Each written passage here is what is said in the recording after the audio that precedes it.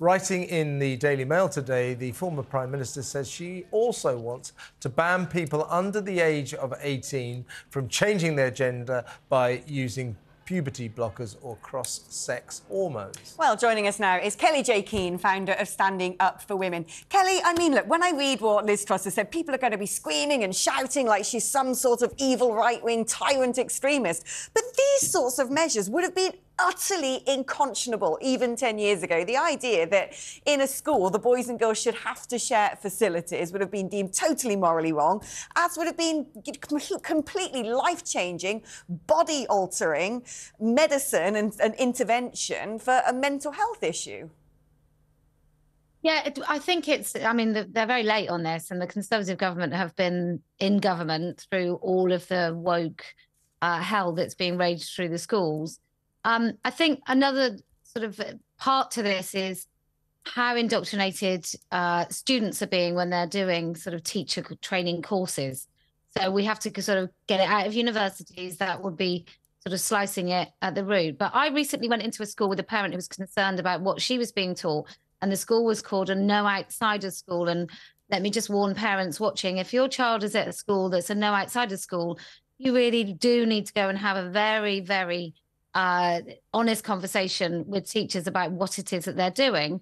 Now, what I found when I went into the school, not just that they were doing this, not just that there were no, so this is a primary school, there would be no firm view on excluding boys from girls' sleeping accommodation on residential trips. So that would mean that a boy that says he's a girl would be in with the girls. Girls and boys would be told off for misgendering. That would be a punishable offence in schools. You know, the list is endless. But what was really frightening is how dishonest those teachers were. You know, friendly little Mrs. Smith in charge of safeguarding at this particular school, and actually just complete dishonest, really thought they knew better than parents and treated parents with absolute contempt for even asking what was going on in the school. Absolutely. I mean, this is what this issue boils down to. It's who brings up children.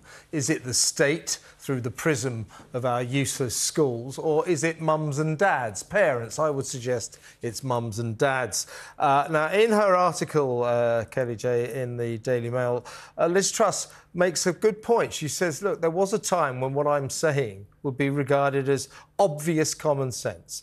You know, that you separate the bathrooms, the lavatories in schools, because what's happening now, and she refers to this, is that boys, of course, are saying, yeah, I'm binary, non-binary, and they're going into the loos and they're taking pictures of the girls in the cubicles, really laughing about it all. This is all going on. So basically, I think my question to you is, you know, the fact that Liz Truss's bill probably won't get passed by virtue signalling MPs, you know, who want to somehow be woke. How did we get to this point? She says, I'm just saying things that are common sense. Why is it that so many of our authorities, our schools, our establishments just don't practice common sense? They practice insanity, which actually, you're right, it results in a kind of child abuse. How do we get to this point? Yeah. Well, I think overwhelmingly we have to consider that there's a lot of money in this.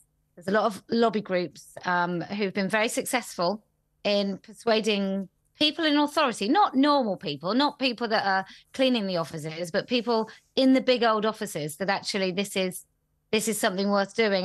And I also think we have to bear in mind that people like to be seen to be good without doing any good at all. And I think that's what this is as well. It's a lot of people who want to be seen to be good, but actually do absolutely nothing that's good for anyone. So they can, you know, you've got big banks that basically say that they're woke and inclusive, and at the same time, you know that, you know, they would have forfeited mortgages, and they would have foreclosed mortgages, sorry, and kicked people out of their homes, and not really helped anybody, and charged infinite amounts for overdrafts, and on and on and on.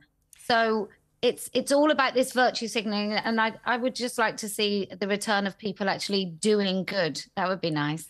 But Kellie, do you think that at some point we're going to reach the end of the line here? Because essentially this is a complete negligence of safeguarding when teenage girls are saying, boys have been looking at me use the toilet, or I'm too scared to use the toilet at school now, or I've been assaulted in the toilet. And when the first wave of kids who have been given hormone blockers turn around when they're adults and say, I was young, I didn't know what I was doing, and I want to sue the doctor who made me take this medication. Do you hope that at some point in the future we're going to do a massive, much-needed U-turn? Oh my goodness, yeah. And I think it will come with some really unintended consequences. And I think there will be a lot of people punished along the way when the backlash comes, and it is going to come. And it won't be very nice at all. But I think one of the things I would like to see is that somebody brings a lawsuit of sex discrimination against a school that takes away their female-only space. So in this particular school, they had, you know, they called them gender neutral. I call them unisex toilets. And that's happened everywhere. You know, these poor schools with no budget and no spare money for books and pencils can actually spend an absolute fortune on brand new toilet blocks everywhere. I'd love to know where that money came from. So, you know, we're just looking at different ways of holding people to account. But the teacher unions are totally captured, totally balmy. It's just, we're going to have to unbake this cake, and it's going to be tricky, but it's going to be well worth doing. It will indeed. Well done, Kellie. Kellie Jay Keen there, founder of the Standing for Women organisation.